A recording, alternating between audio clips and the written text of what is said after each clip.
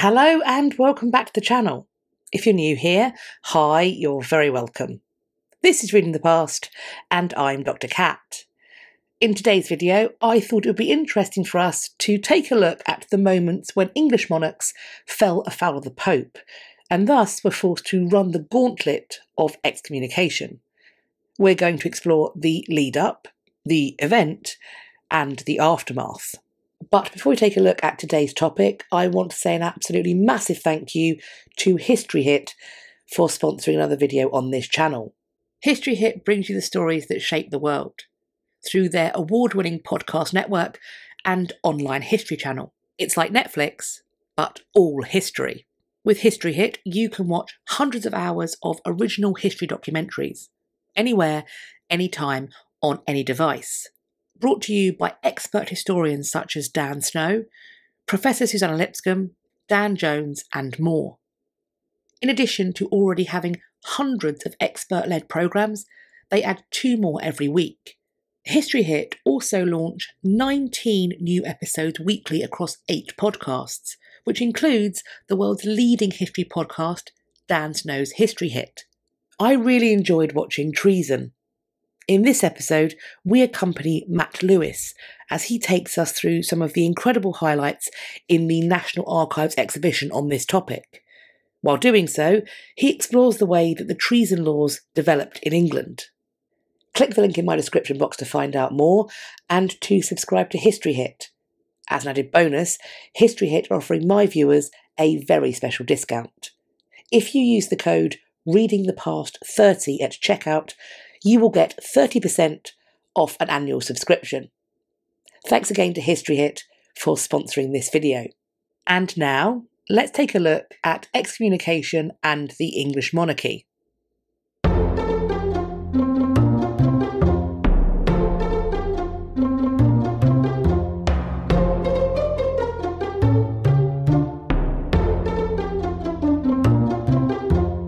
When Edward the Confessor died at the start of January 1066, it was said that he had, as one of his very last acts, declared that it was his preference that his brother-in-law, Harold Godwinson, should be the one to follow him as King of the English.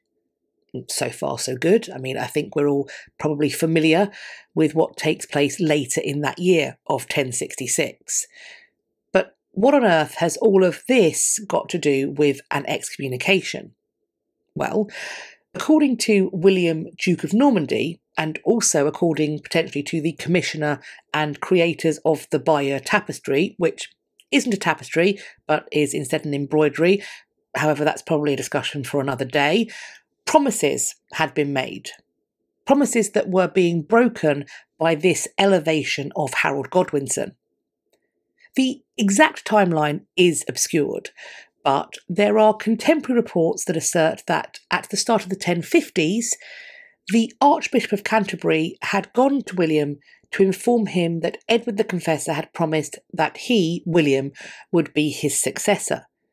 Indeed, this has even been presented as a solemn oath that Edward the Confessor took. Further to this, one of the manuscripts of the Anglo-Saxon Chronicle states that William even visited England and Edward in 1051. It has been assumed that this visit, if indeed it took place, would have offered a key opportunity for these 2 individuals to confirm those promises about the succession in person. It is also claimed that in the 1060s, Harold Godwinson would find himself in William's presence and possibly quite considerably in his debt. This was following a trip which would see Harold be shipwrecked and then captured by Guy, the Count of Ponthieu.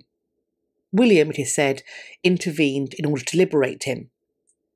The Bayeux Tapestry shows what allegedly happened soon after this moment. Here we are shown Harold as he ceremonially lays his hands upon 2 reliquaries. We are told that at this moment he is making a solemn oath of fealty to William. He is swearing upon the reliquaries. Harold had, it was being claimed, solemnly vowed to serve William and also to support his accession to become King of the English. Additionally, The Norman sources would assert that Harold had been crowned by Stigand, who, as far as the papacy was concerned, was illegally holding the title of Archbishop of Canterbury, and this illegal holding had resulted in Stigand being excommunicated by the Pope. And so thus, Harold had seemingly broken a devoutly sworn oath that he had taken, while also being the accessory to another oath being broken, namely the one that Edward the Confessor was said to have made to William about making him his successor, and on top of that, he had allowed himself to be crowned by an excommunicated priest. Against the backdrop of all of this, William sent an envoy to Pope Alexander II to ask that Pope to give his blessing for William to invade England and unseat Harold. Now, there is some debate over just how far this Pope went, but there are many primary and secondary sources that do assert that William did in fact receive the Pope's blessing. Some say that the Pope blessed a banner for William to take into battle, to make his conquest holy, in essence, kind of like a crusade. And also that the Pope issued a bull of excommunication against Harold. In the eyes of the Roman Catholic faithful, an excommunication of this kind would nullify Harold's authority and his right to rule. Removing him was thus divinely sanctioned. Unfortunately, William's speedy success at Hastings does mean that we don't get a particularly clear idea of the possible effects and potential repercussions of a King of the English being excommunicated by the Pope. Never fear though, for all we need to do is fast forward through history to the reign of William's great-grandson Henry II, because Henry II would certainly feel the effects of excommunication.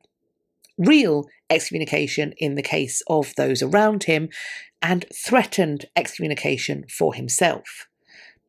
Very briefly for now, and perhaps I can make a dedicated video on this particular topic in the future.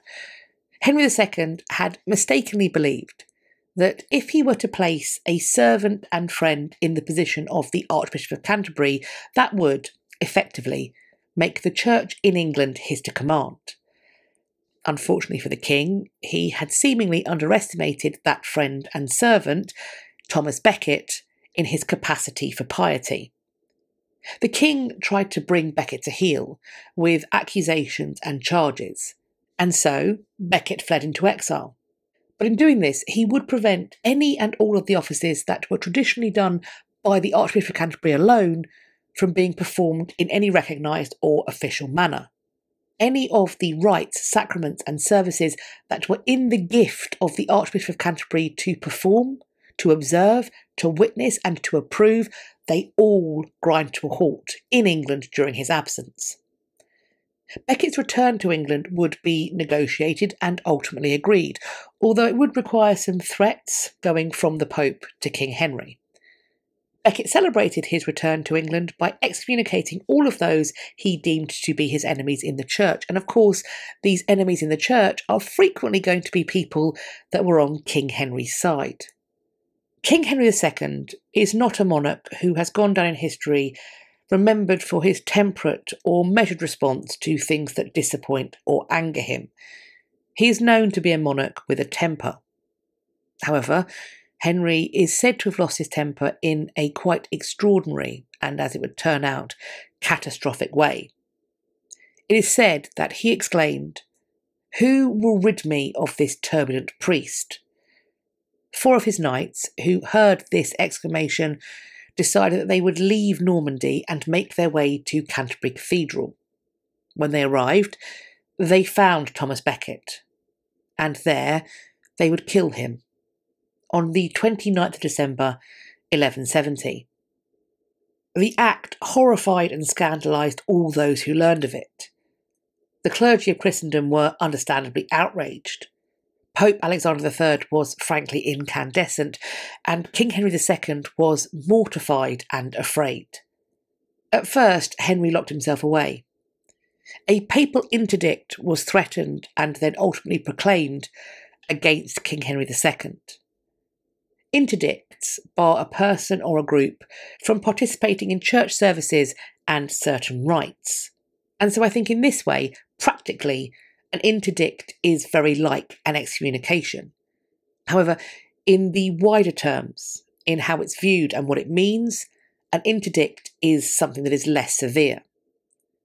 Certainly, it seems that Henry was absolutely terrified that his interdict would be upgraded and that he would be excommunicated. Thomas K. Keefe explains that as a mark of this fear, Henry, quote, took measures to prevent papal legates from entering his lands, closing the channel ports behind him when he left the continent for Ireland. Henry wouldn't leave Ireland until 1172, but to get back on track with the Holy See of Rome, this king would need to signal his devout penitence. And so he admitted that although he did not order nor desire the killing of Thomas Becket, his rageful words may have been something that caused it. In a display of public penance, kneeling at the door of the cathedral at Angevins, Henry vowed to remain in obedience to the Pope from then on, to allow appeals to the Pope to reach him, to remove the customs he had enforced upon the Church to its detriment, to restore the See of Canterbury, make peace with Becket's supporters, and also to take up the cross, to go on crusade, or to assist in the reconquest of Spain. However, Henry, despite this resolution that was brought on by his penance that arguably should have meant that peace was returned to his realm, continued to find himself being beset by conflict both at home and abroad. I mean, after all, his own sons and wife had come out in rebellion against him. And so with all this in mind, is it conceivable, looking at this backdrop of rebellion and conflict, that this king continued to think that he was accursed by God? Is it possible that the perception of being accursed by God is what induced this king, on the 12th of July 1174, to walk barefoot to Canterbury, where a shrine to the recently canonised Becket had been set up? Is it possible that this process is what allowed him, or permitted him, when he arrived there, to consent to be stripped, and then to spend the night being scourged or whipped by the monks of Canterbury? If King Henry II's youngest son John is anything to go by, then falling out with the Pope appears to have been in the bloodline. Ecclesiastical appointment would prove to be the touch paper in this case, and John and the Pope would butt heads on a number of occasions due to this, who was going to be in the posts in the Church in England. When the Pope persuaded the monks of Canterbury to elect an archbishop who John found to be unacceptable, and then consecrated that archbishop, John responded by seizing the estates of Canterbury. Once again, Canterbury is proving to be the battleground. John then forced the monks from Canterbury into exile. Pope Innocent III responded by issuing an interdict in March of 1208. This interdict would last for a while, and so, in the example of this and the example of John, we can see that when a king is placed under interdict, so too is the land and the people that he governs. And therefore, the sacraments that were not permitted for the king were also not permitted for his subjects. None of them could partake in the Mass, receive extreme unction, or be buried in consecrated ground according to Christian tradition. Indeed, only infant baptism and confession for the dying were allowed to continue on. And so perhaps we might be able to imagine the impact that this falling out between John and the Pope would have had on the day-to-day lives of King John's subjects. However, while, as we have seen, John's father had been cowed, in part at least, by Pope Alexander III doing the same thing to him, not so John, because he doubled down instead and went on to confiscate all clerical property.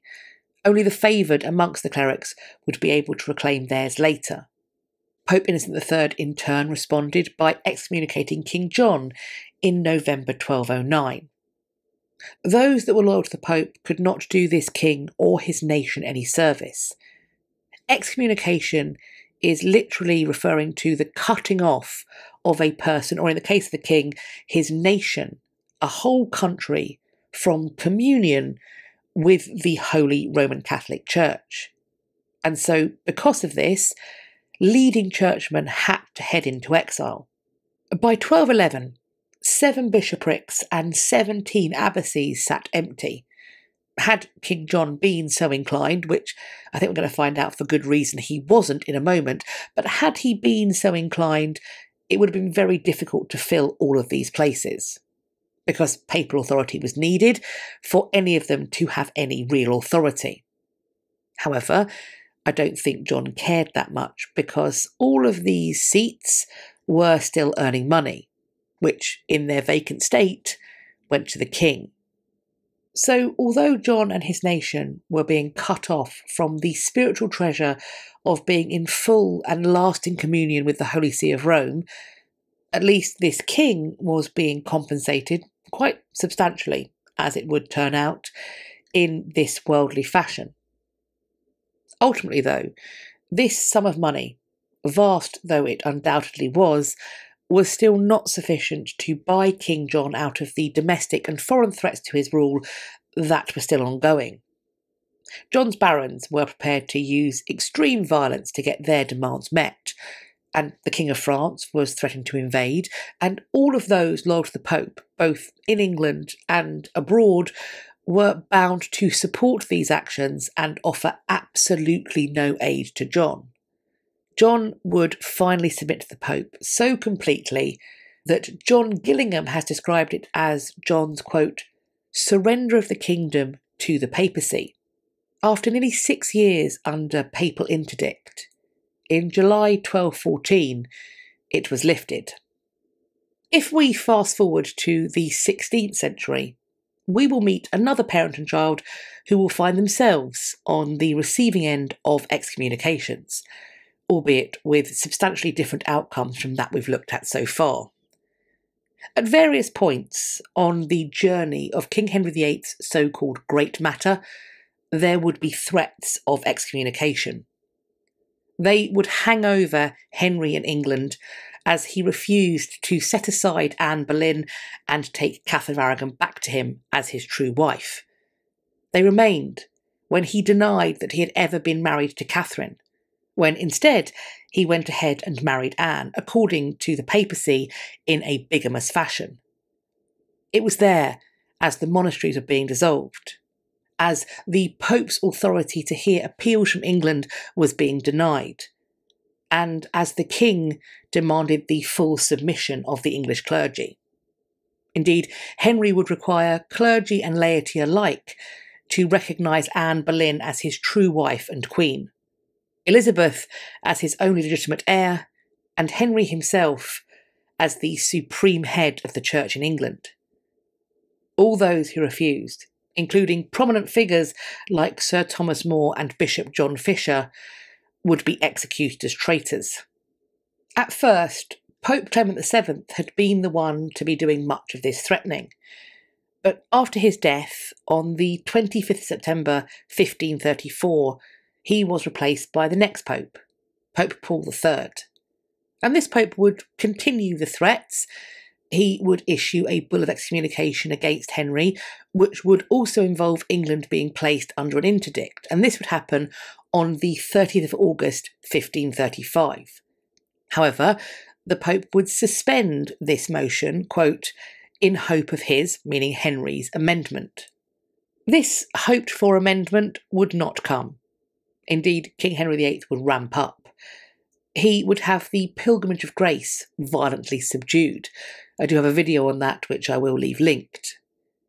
And then, in 1538, agents who were working on Henry's behalf, who were tasked with inspecting and in many cases destroying shrines, turned their attention to the shrine of Thomas Becket. So we are at a kind of full circle moment here. They would tear it down. On the 17th of December 1538, Pope Paul III reissued the bull of excommunication against Henry VIII. However, the Church in England was, I'd say, arguably better placed to weather this particular storm than it ever had been before. because the king, by this point, had made himself head of the church in England, and so was essentially already in place of the Pope. On top of this, of course, he had enforced the acceptance of this state of affairs onto his churchmen. Anybody who was still in post and indeed alive had to agree with him, at least outwardly. So Henry might be excommunicated. His nation might be under papal interdict, but I think for the most part, the religious life of Henry's nation and people could roll on unchanged, at least unchanged by papal intervention. Because as we know, Henry could and would mould the character of faith in his nation in whatever manner suited him. After King Henry VIII's death, and the death of the Protestant boy king he left behind him, Henry's eldest surviving child, his daughter Mary, would successfully assert her right to the throne on the 19th of July, 1553. Mary was bound and determined to return her nation into obedience with the Holy See of Rome and to the Pope by any means necessary, and she would, for a time, achieve this. However, after Mary would come her half-sister Elizabeth. She would succeed Mary on the 17th of November 1558 to become Queen Elizabeth I, and she would walk back her sister's resignation of church control. Elizabeth would be named Supreme Governor of the Church in England. Once again, the Pope would have no authority. But at least at the start of this reign, there was to be a policy of toleration for Roman Catholics in England. Now, toleration is an interesting word. Often, I think it's used almost interchangeably with acceptance, even approval. And this, I think, softens the perception of the situation. If you accept something or someone, you are consenting. You agree to it or them. Perhaps you are even welcoming them in. Elizabeth and her government tolerated Roman Catholics in that they suffered them to remain, to continue to exist. These Roman Catholics would, however, be expected to conform outwardly and attend the state church, lest they be fined.